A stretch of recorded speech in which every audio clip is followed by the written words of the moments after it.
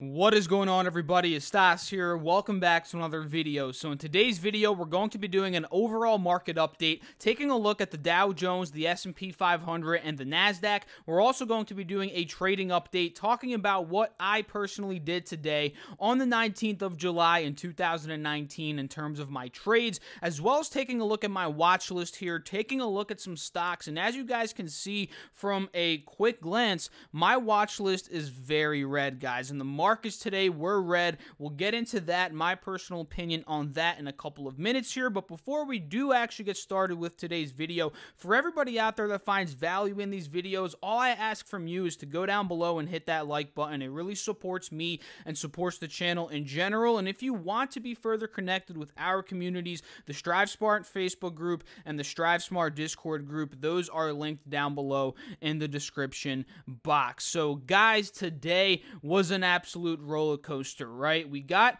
a potential hint this morning that the markets could be green. We gapped up, but you can see on the SPX on this 5-day, 5-minute chart that didn't last long. We dumped, ended up closing down $18.50 at the close, down 0.62%. The Dow Jones Industrial Average today, guys, got hit not as hard, but still ended up closing red, down nearly 70 points, down 0.25%.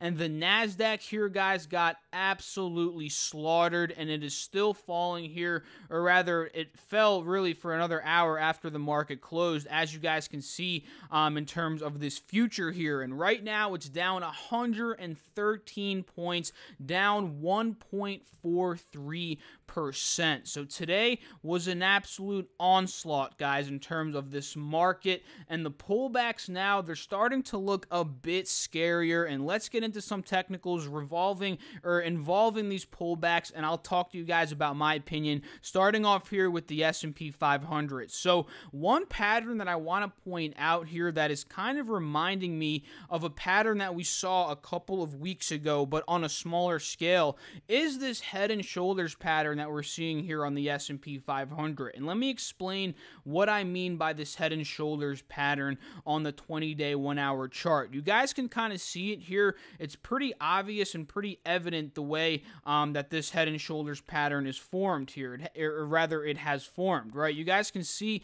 the left shoulder is here at about 29.95. We got a pop, a pullback, another pop, and another pullback, making that left shoulder. And then when we broke out of that 29.95 level of resistance, we held it as a new support. We went on that rally for all-time highs, and then we pulled back drastically. That formed the head of the pattern. And now we got one pop-up day on the 18th, which was yesterday, and today we gapped up again, and a lot of us were thinking, I was thinking, okay, we may actually rally from here, but we actually failed to hold 3,000, which I've been preaching on this channel is a very significant level here, that 29.95 to 3,000 spot. We failed to hold it. We actually got rejected by that 50 SMA on the 20-day 1-hour chart, and you guys can see how heavily we dumped from there, forming that right shoulder, right? And let me explain what I'm talking about here.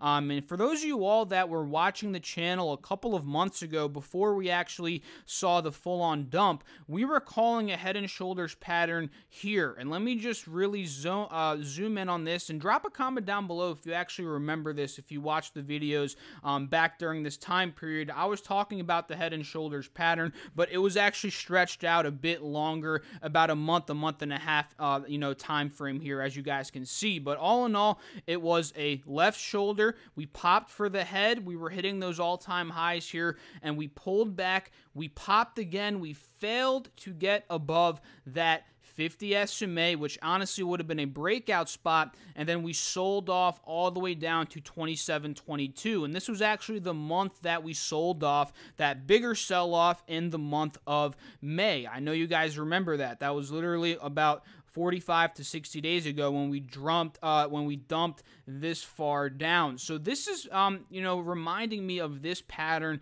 that we sold off at, sold off on in the past couple of months, this pattern that we're seeing right now. So what I would like to see for a potential sell-off like maybe this one, I'm not sure if it's going to be this drastic, but what this pattern is showing me is that we might be seeing a sell-off here, especially if we dump below this 50 SMA and 2975. And 2975, guys, is a very key level as well. Like we talked about in yesterday's video, we actually held that level above the 50 SMA yesterday, and the fact that we are holding that today gives me some hope that we could bounce on top of that and maybe get out of this head and shoulders pattern. But if we break this level and get down to 2950, 2900, this head and shoulders pattern is going to be pushing us down to the point where it's going to be looking very similar to this when we dumped and started to push down, right? So if we do break, guys,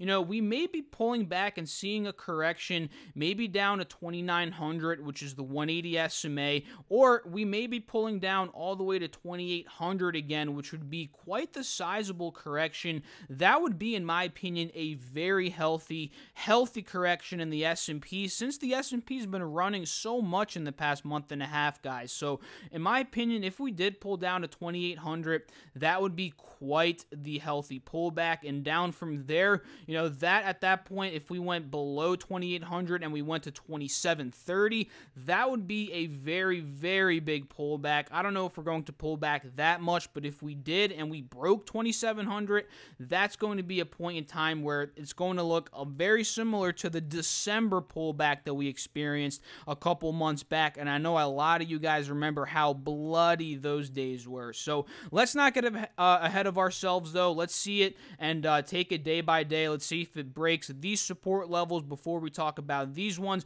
But overall, that is what I'm looking at right now on the S&P 500, guys.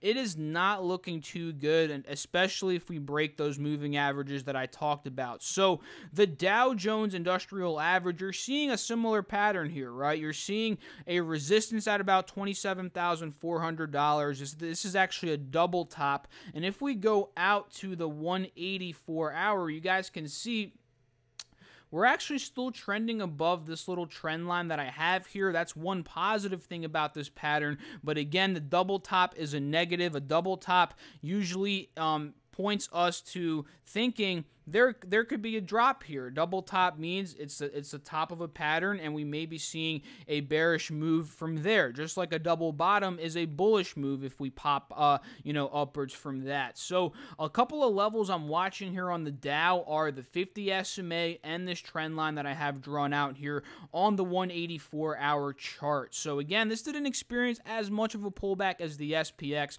so the technicals weren't as much affected, but they did drop, and we are starting to see a bit of a bearish tendency here, especially if we do gap down even more this upcoming week. But taking a look at some other time frames, again, the 20-day 1 hour, you can see we're technically at a higher low right now from the previous, so the uptrend is intact still. If we're talking technically right now, on the 10-day 30-minute, you guys can see the 180 SMA is a strong support.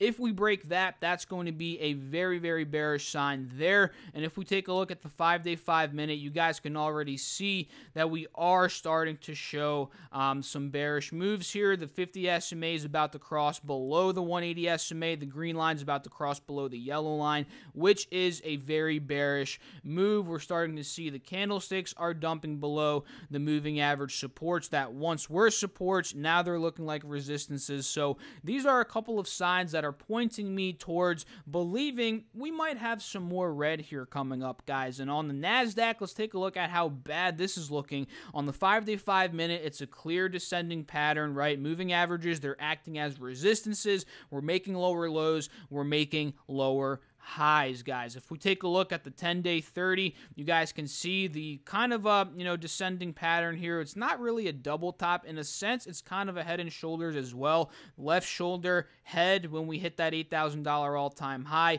and then the right shoulder now that we're dumping very, very, very aggressively. And on the smaller time frame right here, you can see 7,800 is a support. So I'm interested in seeing our buyers going to come in here, especially since we're over sold here. That could be something interesting to see if people start to buy this big old dip here. If we go back to the 20-day 1 hour, or to the 20-day 1 hour rather, you can see we did break the 180 SMA support. We broke this trend line of this uptrend here, but we're about to test again that 7,800 level. I'd be interested to see if people buy up this dip. So going back to the 180 or to the 180, I don't know why I keep saying back, because we were never at the 180, but now that we're at the 180, let's take a look at this, and you can see it more evident here, guys. We were uptrending, higher highs, higher lows. We hit 8,000. We failed to pop here to break out to make another higher high, which would have been the continuation of the uptrend. We failed to do that. We actually got hit.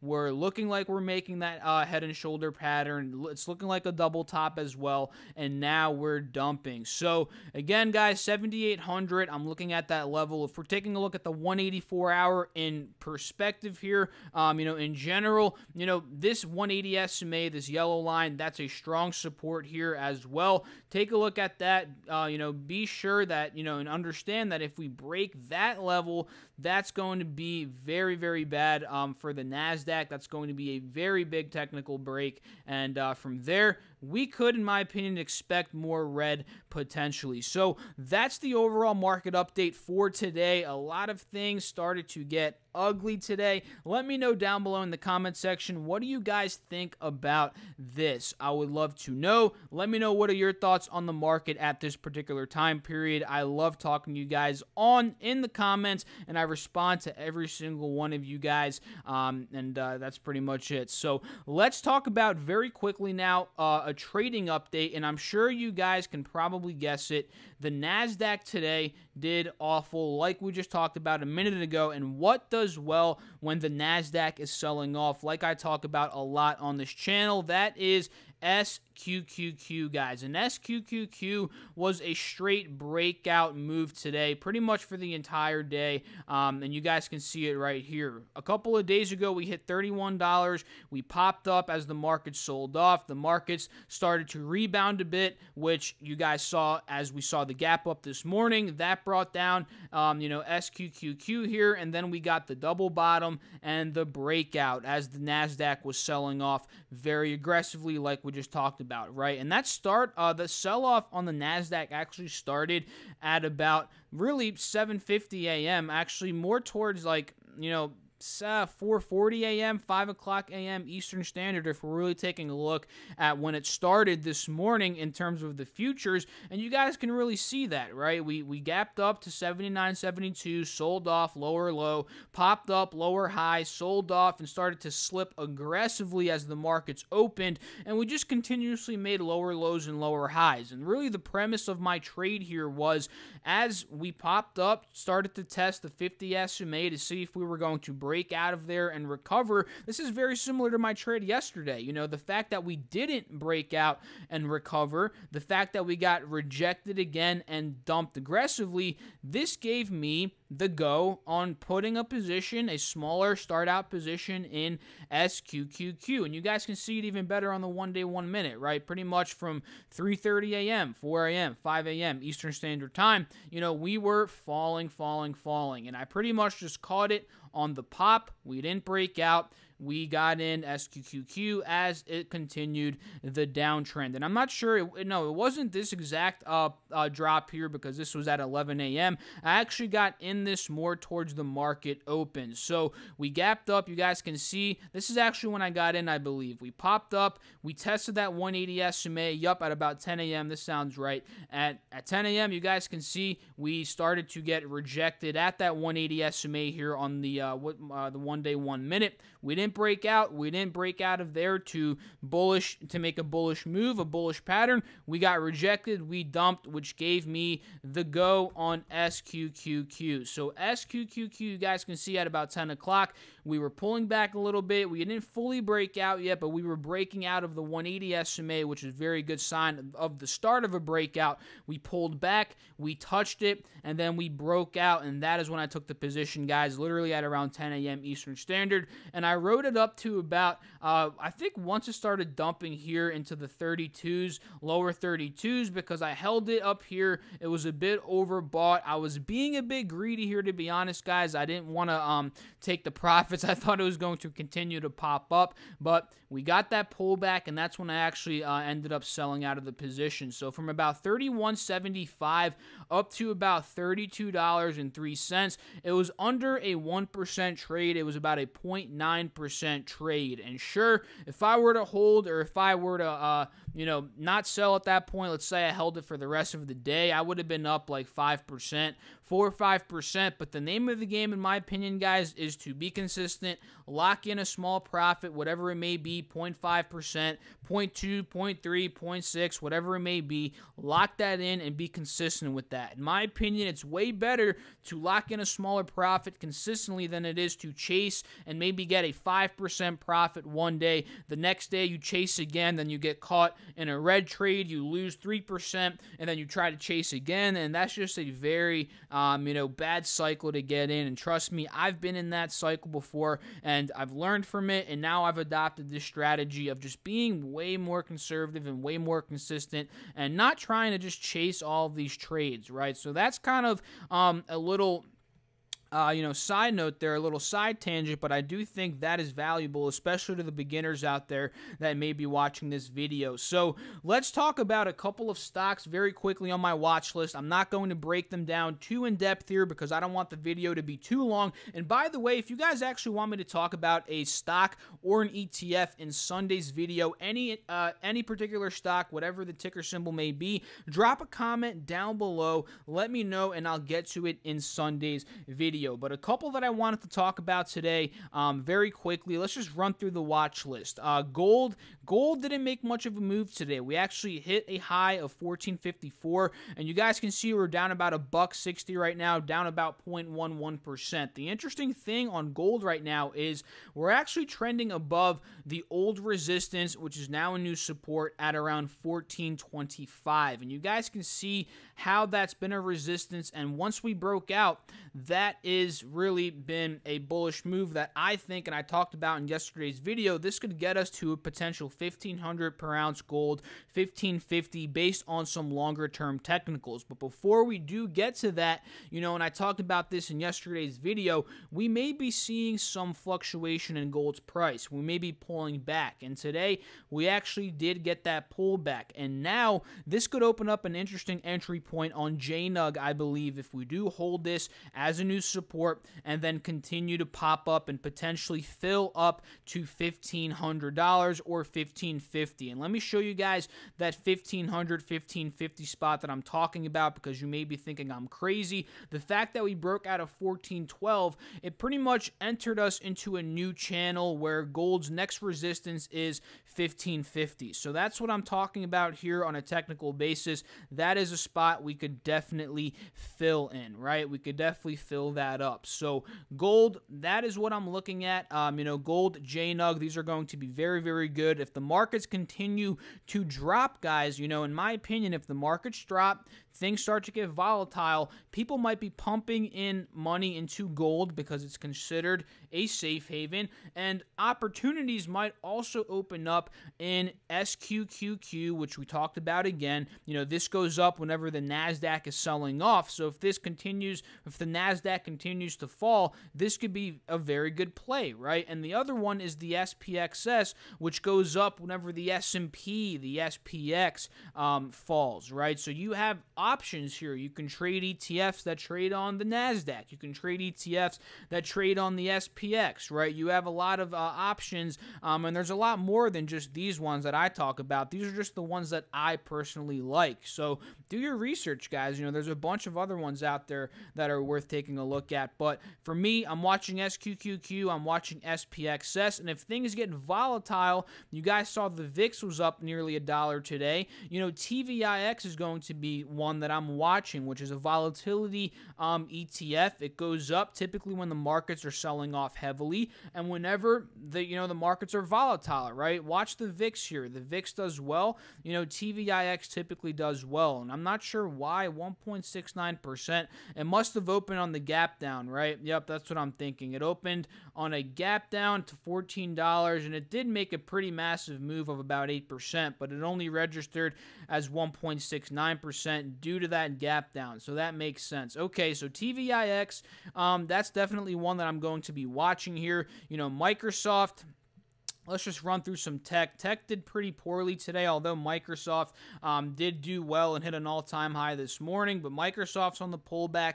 I'm watching that one. You know, Apple was down $3 today, 1.5%. That's a sizable pullback. Amazon down 0.7%. That's a pretty good pullback as well. This seems like it could be a temporary top here on Amazon.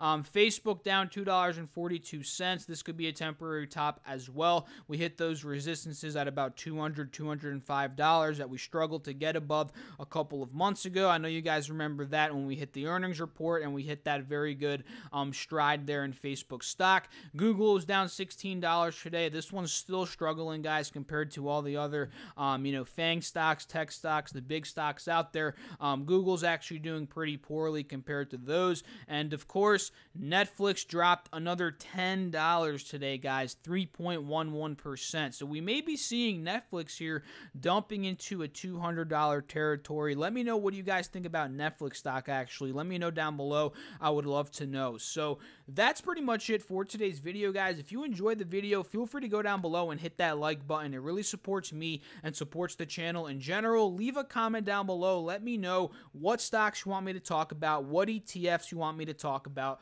what do you think about the market, what stocks are you watching. I would love to know. And subscribe to the channel if you haven't done so already. Hit that notification bell. Join our Strive Smart Discord group chat and our Strive Smart Facebook group. All of those links are down below in the description box. So I hope you all did well today. I hope you all have a great weekend. I appreciate you taking your time to watch this video. It does mean a lot to me. I'll catch you all in the next video. Peace out.